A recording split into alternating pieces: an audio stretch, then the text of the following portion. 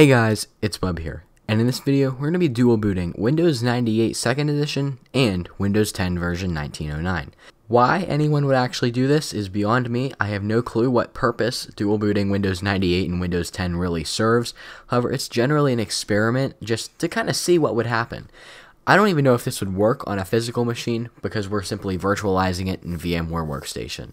This is simply an experiment, and I obviously don't recommend you doing this for any reason whatsoever, unless you want to replicate it and just kind of have fun with it.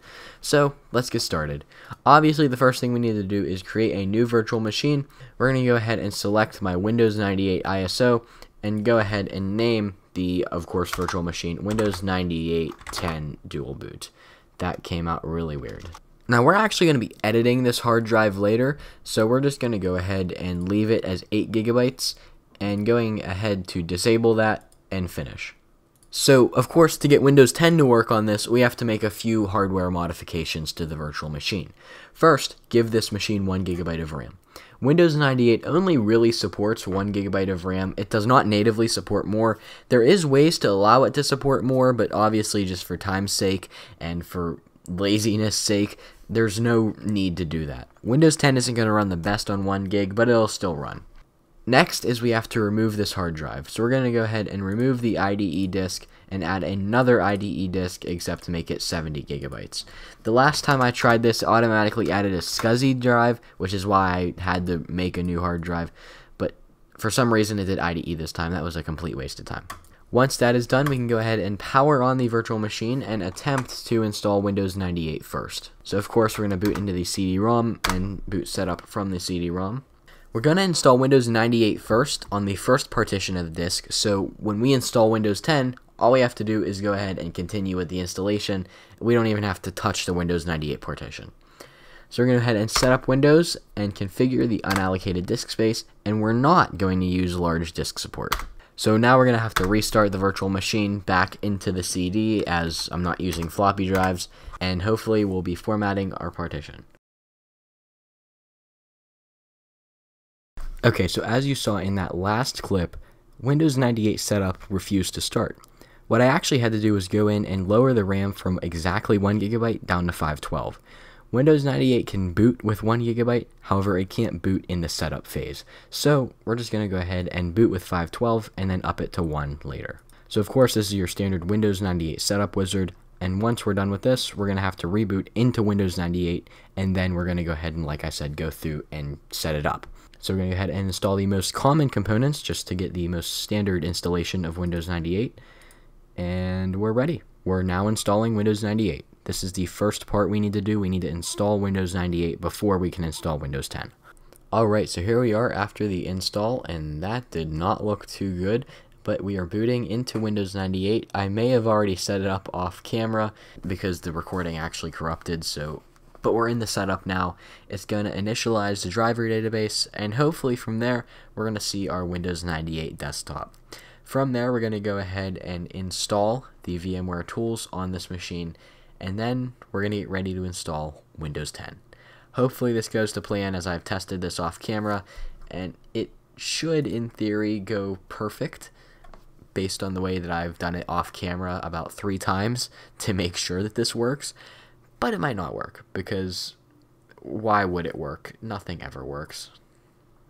Alright, so here we are after the first boot of Windows 98. Now we're logging into our desktop.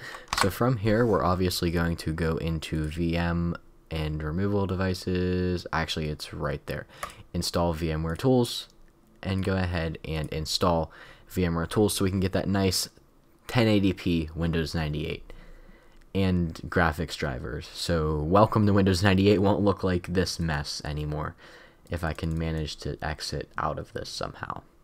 Okay, let's ignore that, and let's go ahead and open my computer and go ahead and launch VMware tools. So this is this is just your standard VMware tools installation. This really has nothing to do with the actual dual booting. And okay, I did not add another monitor to the host computer, but so how are we going to proceed from here? Well, we're going to, of course, restart the machine to install VMware Tools.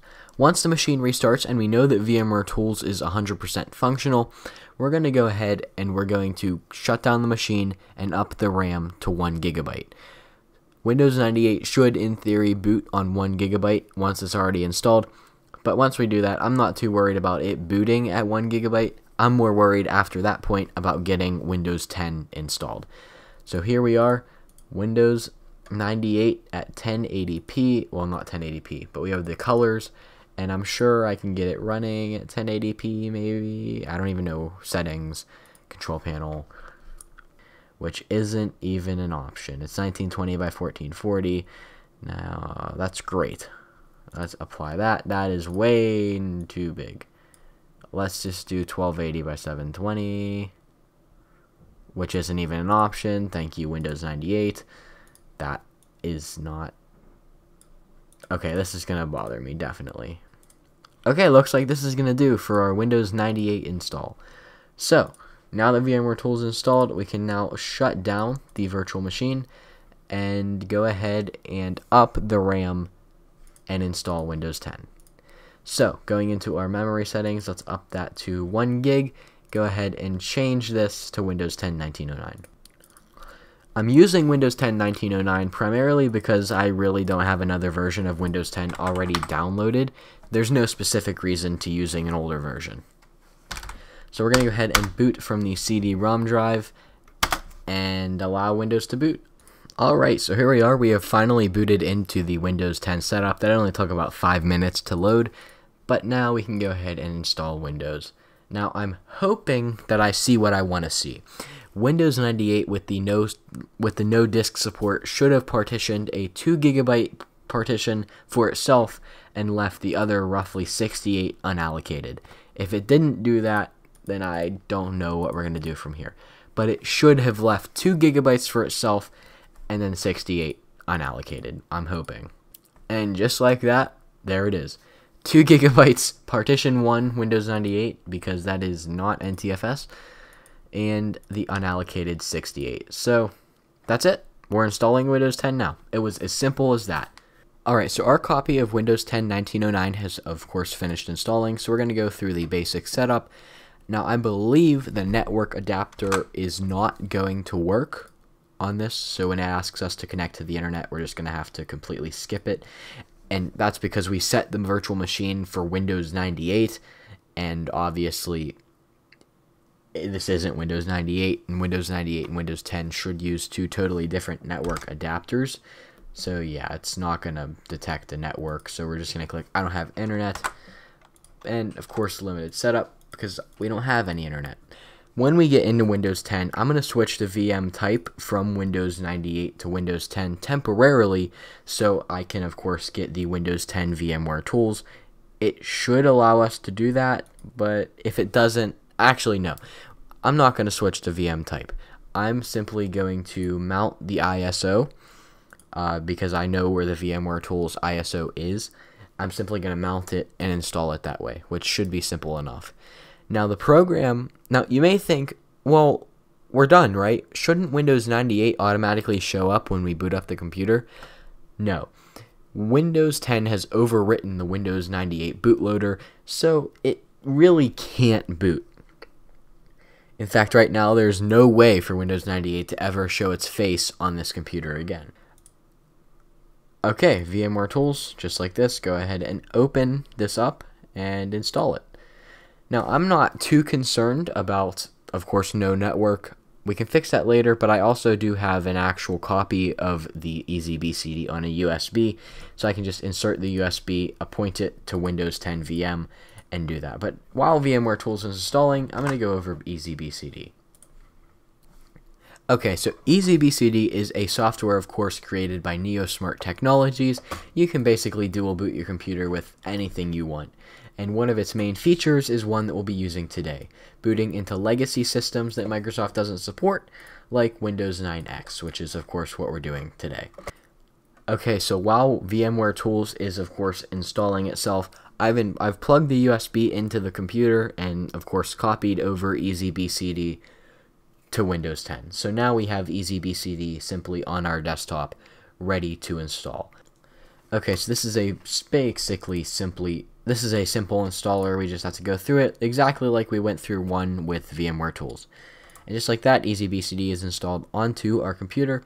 where it should automatically open. Yes. And it's reminding you that this is only a non-commercial use. If you use this for commercial use, you should buy a commercial environment. Okay, so now VMware Tools has restarted our computer, so now my mouse is actually usable. So once again, we're going to go ahead and open ESD, or we're going to go ahead and open EasyBCD 2.4, and here we can see of course, the window.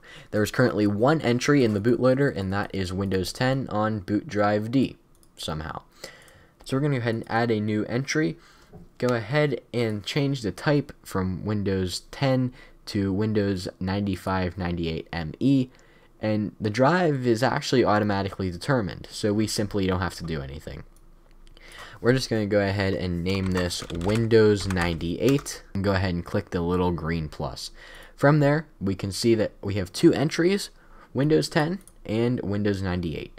Now, if you wanted to switch your default operating system to Windows 98, that's actually simple. Just go ahead and go to Edit Boot menu and then switch default to Windows 98, but we're not going to do that.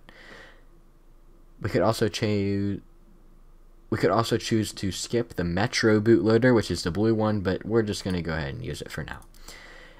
And just like that, we can go ahead and restart our system, and we should be brought to our bootloader. Alright, so here we are. We can now choose between Windows 98 and Windows 10. Windows 10 is recognized because it's a UEFI operating system and it knows it's Windows 10. But Windows 98 is just like a little application window, which let's choose that. Let's go ahead and boot into Windows 98. Since Windows 10 is the default operating system, it's going to have to restart the machine. But here it is. We're now booting into our original copy of Windows 98. Now this is a new thing that was added through EasyBCD, the grub for DOS. That's just a bootloader thing, and usually it doesn't take long. It just shows up for a few seconds, and there you go. So now we can go ahead and click OK, and now somehow we're running Windows 98 at 1080p. Full screen. This is amazing. So we can go ahead and run our tasks in here. So for example, if we want to go to Notepad, which is right there, we can go ahead and write this is a document and blah blah blah. Go ahead and save this onto our desktop. If I can, desktop, yes. Alright, so our tasks have been completed in Windows 10. So our task has been completed in Windows 98. One thing just to mention, you cannot see our Windows 10 drive in Windows 98 because Windows 98 simply does not recognize NTFS. So now that everything we wanted to do has been done in Windows 98, we can go ahead and restart our machine and simply boot into Windows 10. So of course we're going to go ahead and click Windows 10 because that's what we want to boot into. And here we are, we've just booted back into Windows 10.